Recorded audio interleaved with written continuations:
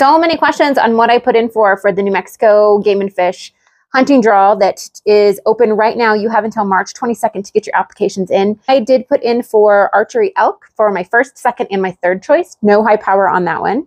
For mule deer, I did put in for archery as well. The first, second, and third choice as archery.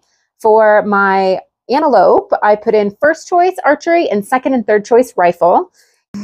I did put in for turkey as well, and I did not get drawn lucky, but I do still get to hunt turkey. We have an over-the-counter option here in New Mexico, and it's spring and fall, so I get to hunt twice a year for turkey. I will also do an over-the-counter bear tag. Elk, deer, antelope, bear, and turkey will be my year of hunting. Hopefully. Fingers crossed. Good luck, everybody.